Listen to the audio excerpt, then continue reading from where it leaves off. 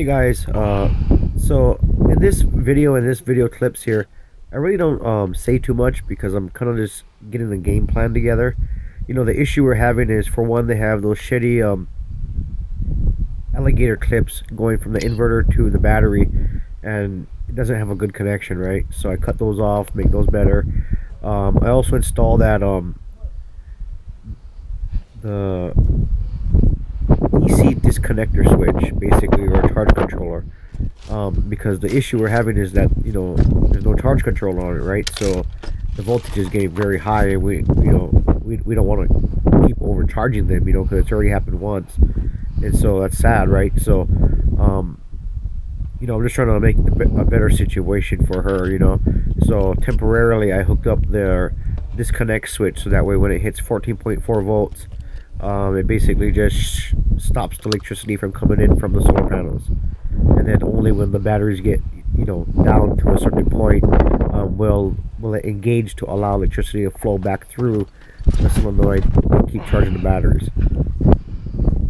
So she's actually home today, so I'm just trying to have respect and just do my thing. I told her I might be banging outside from here to, you know, here and there when I'm making my connections, but, you know, all that kind of stuff. So yeah, I'm just doing my thing, guys. Check it out.